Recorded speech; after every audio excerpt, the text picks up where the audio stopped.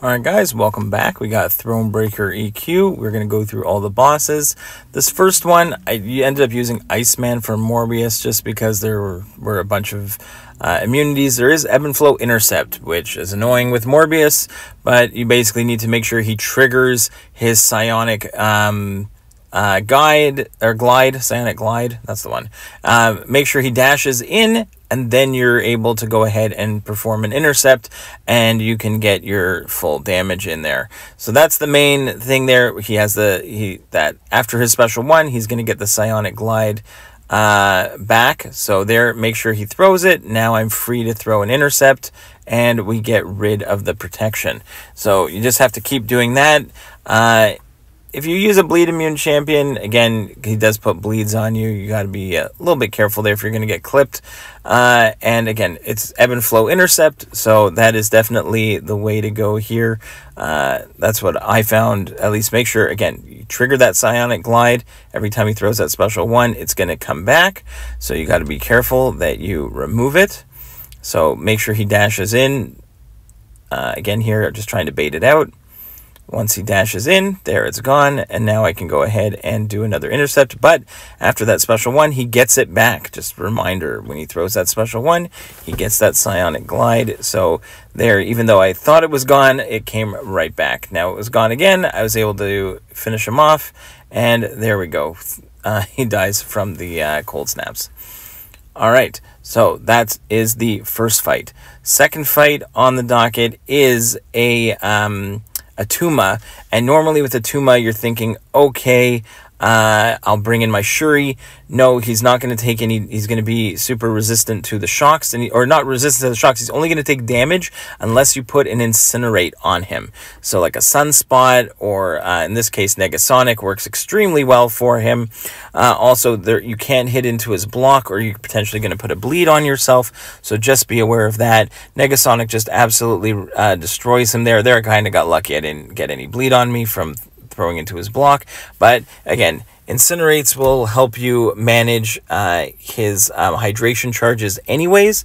So having a champ that has to use Incinerates in order to do damage is just for your benefit. So it's not even that bad here.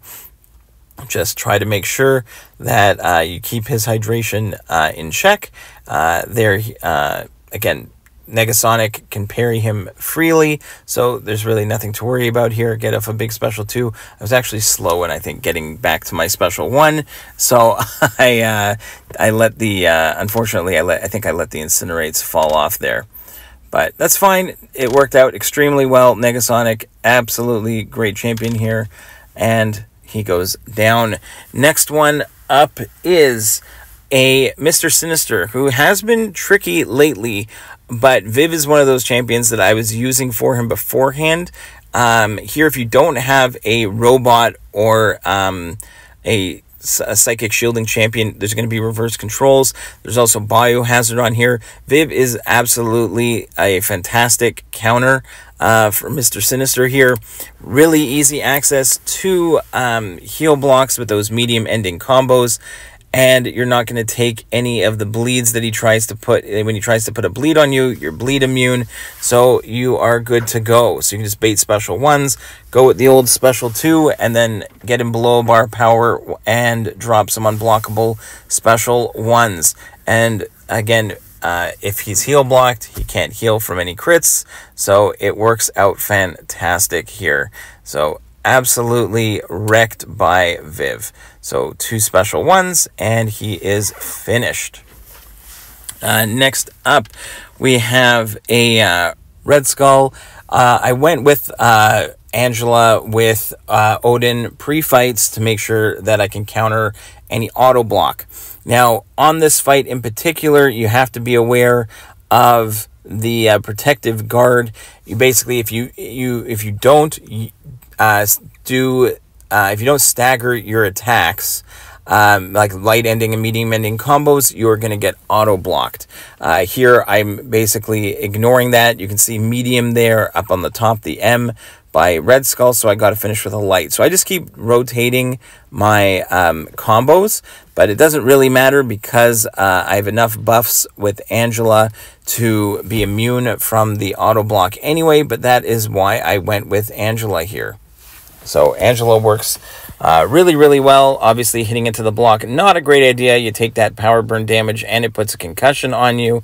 So nothing too crazy here, but it does take. It was one of the slower fights for me. But again, I'm sure there's a bunch of really great counters out there. This is the one I chose on my first run through. So I'll let the music play out, and we'll see you at the next fight.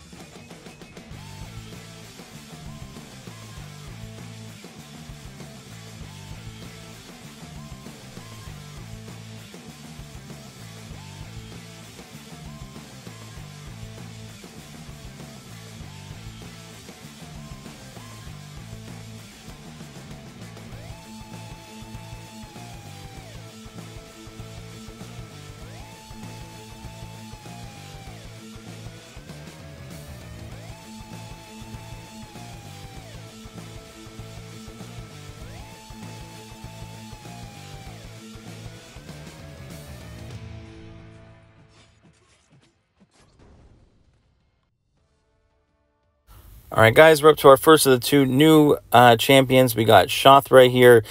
Don't go in with a champ that is immune to buffs because it's going to give you 100% concussion. None of your abilities will work. She's immune to stun. You're going to get rooted during her specials, and she's more likely to throw the special one. I went with Spider-Ham, and it worked out extremely well. Just bait the initial heavy. You can hold block. It's a pretty easy. Don't get clapped in the face. It's like a 2-dash heavy attack there. Really not so bad. And it's a 3-hit special one with no projectiles. So she just dashes in like 3 swipes. Be careful. Every so often she's going to get an unblockable and an indestructible. But the special one is really easy to evade even while rooted. So 1, 2, 3 dashes, and then you can attack right back in. Pretty easy there. Get those power stings on, and this fight was over before I knew it. It was done really quickly.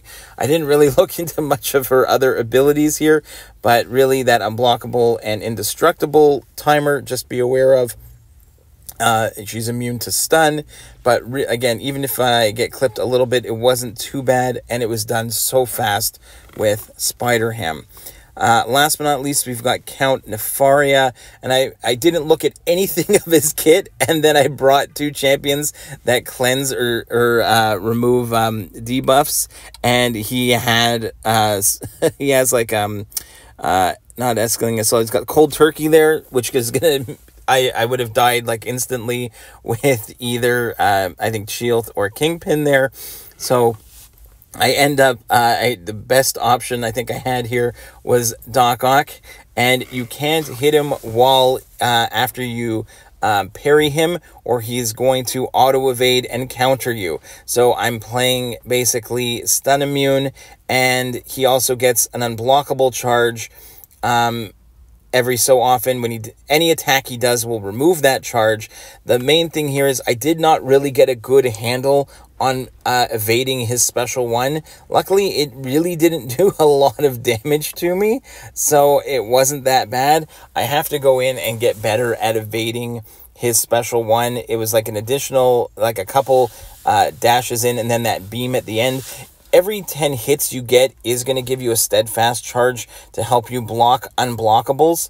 But I did see very quickly after I did this that Hulkling works extremely well here. Again, anyone that can get you some openings without having to stun is going to work really well here. He's also heavily resistant to incinerates, which is why I didn't bring in Viv, because he will...